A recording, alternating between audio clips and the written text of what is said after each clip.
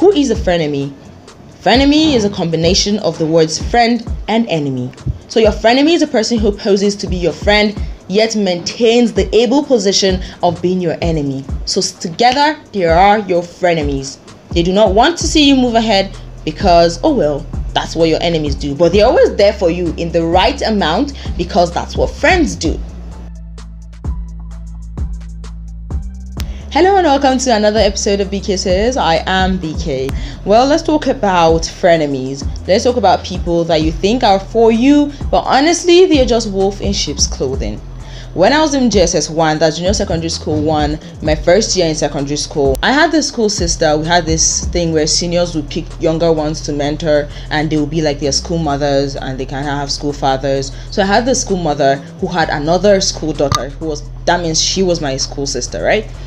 And every single time seniors would send her to get someone, because we were really close, like sister this, sister that.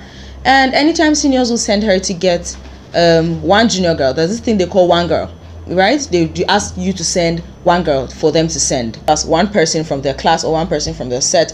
And every single time my school sister was told to call one girl, she will come and tell me, oh, senior XYZ is calling you, and I'll just waltz in there believing that my sister would never betray me or would never throw me under the bus. Then I realized that, oh, I'm giving a paint bucket to go and get water, or I'm giving a very lengthy errand, go to get this, go to buy this. And with time I realized every single time she was told to call one girl, I was the girl to go. I was the girl she was calling. And all this time I thought, oh, we're friends, we're school sisters, we're supposed to be chummy, we're supposed to be close. Meanwhile, she just honestly put me under the bus every single time.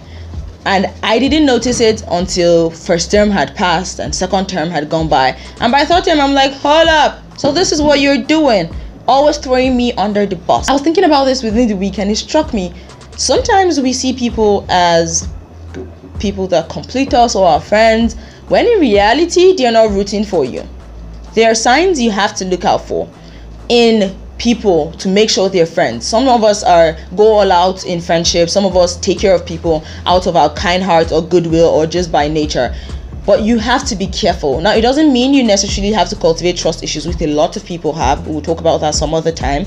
But it means you're just being careful about what you are doing, because people can be tricky. So there are certain things that people that are your frenemies can exhibit that will help you to pick up on them. Certain traits that frenemies exhibit, I'll be listing a few that I've experienced, that I've met people who have experienced, that I've heard of generally, and here it is.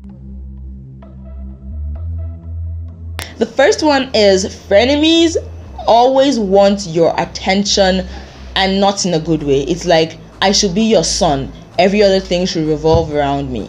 Everything should revolve around me. Once a person, your friend, starts doing that, like, don't have your own life, everything should be me, then I think it's time for you to start questioning that friendship. And the second one is that frenemies are people that will always be, your mind will never be so settled with. Some part of your mind may tell you, are you sure this person is your friend?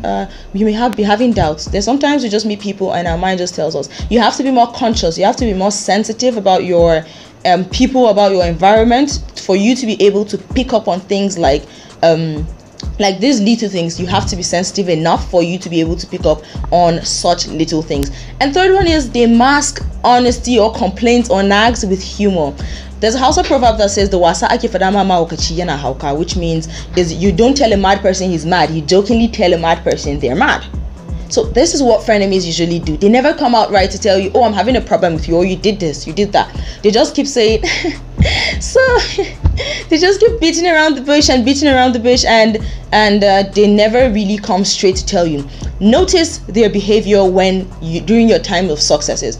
They're always like, oh, and the smile dies, like literally it dies that way, and you don't know because you're probably in your bubble. So you have to be more sensitive to pick up on things like this. Pick up on people that are happier when you're falling, or are happier when they are doing way better than you. Like, it's okay for you to succeed, just do not succeed more than I am succeeding.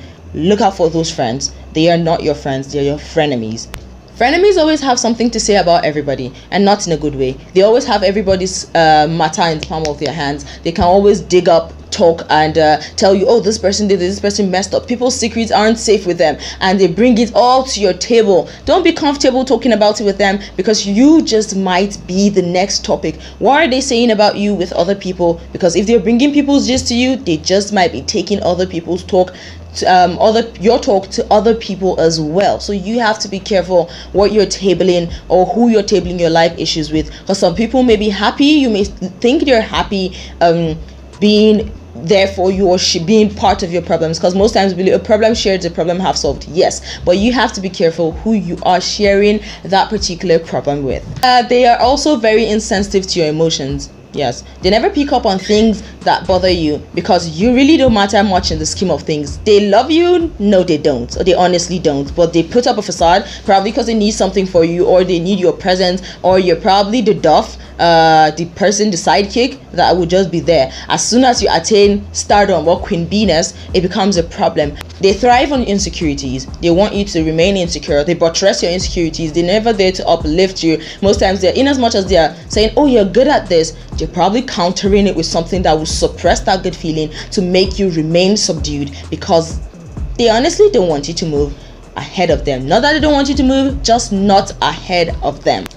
With your frenemy, you're always expected to feel bad. Something that is just supposed to die down, they might expand it and start making you feel more self-conscious than you should.